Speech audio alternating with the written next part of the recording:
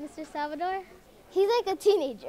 He's creative, he's really funny. Nice, patient, and very, very friendly. Smart, nice. I'm almost about to tear up. Caring and passionate about his work. He understands what we're trying to do.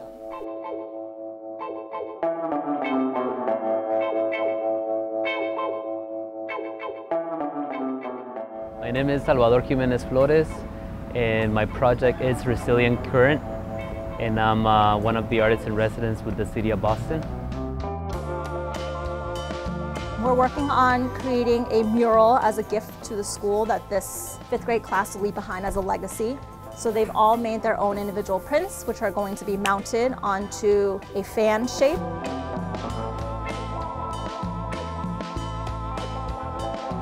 Working with this age group, they're interested in learning and they're ready to jump in and try new things. We started with a few weeks of just sketching out ideas, trying to capture the different things that they're interested in. And then from the drawing process, we turn into an introduction to printmaking.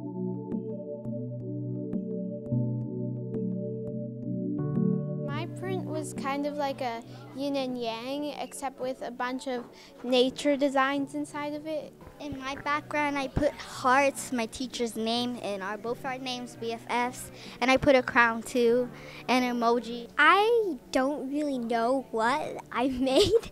I guess it represents my adventures in the school. It resembles a fidget spinner, but it's not a fidget spinner. Please do not call it a fidget spinner.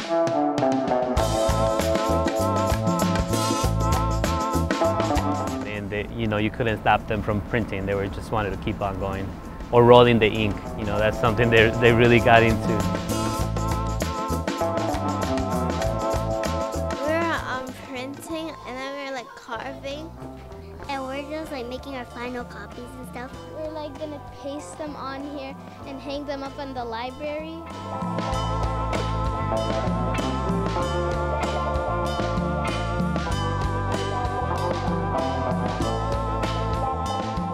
When you have somebody who's a professional artist come into the school, I think it allows the students to have that, wow, this is really cool.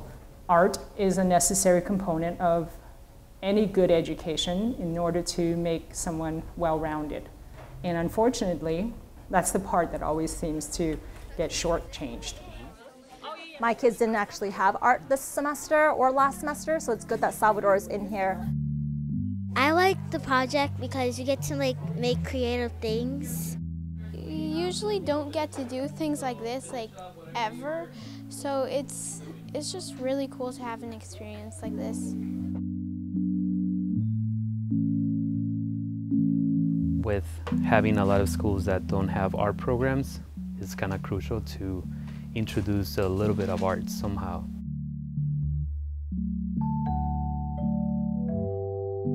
Affordable housing is always an issue in Boston, and you see it more and more with the gentrification of this neighborhood.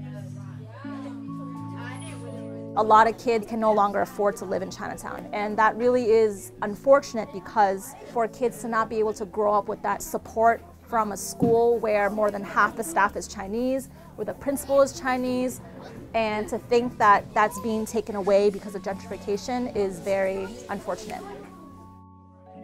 Like a lot of the students here are immigrants or descendant of immigrants. We ended up using that as a springboard to use this as a mural that is more about unity. Hey guys! So, today we're gonna be doing putting our stuff on the board.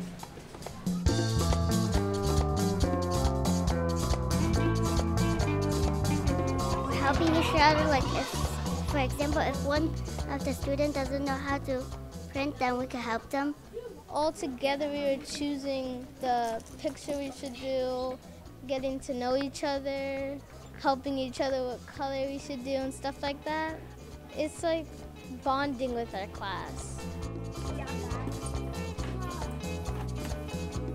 This mural will be permanent in the school. That is gonna be for everyone in the school to enjoy and future generations of students to see. So we're kind of leaving our mark at the school.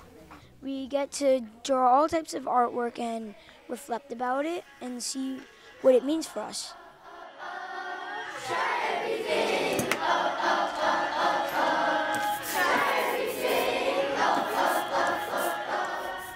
He's able to explain things to them in a way that they just find really interesting. And also, it's bringing out their creativity. It was really hard to come up with a single idea, but he came around and helped us out. Here we're going to present Resilient Curve. I think as you can see, the main message for this mural it is that we are all welcome here, and we really want to try to create this sense of belonging.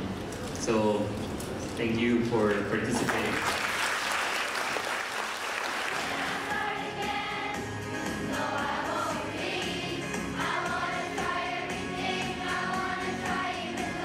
We were so afraid of, we're afraid to fail or for things not to work out.